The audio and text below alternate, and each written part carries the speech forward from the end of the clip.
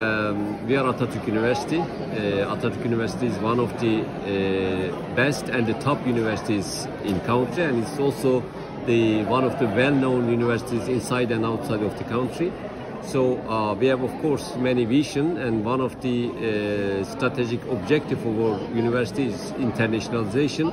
So under this objective, we are, of course, attending many fairs, and especially for the international student fairs, and we are here for that reason. So last week we were in Morocco, and here today we are in Baku, Azerbaijan, and of course we are attending that kind of activities in order to increase the number of international students with the well organizers for the fair activities.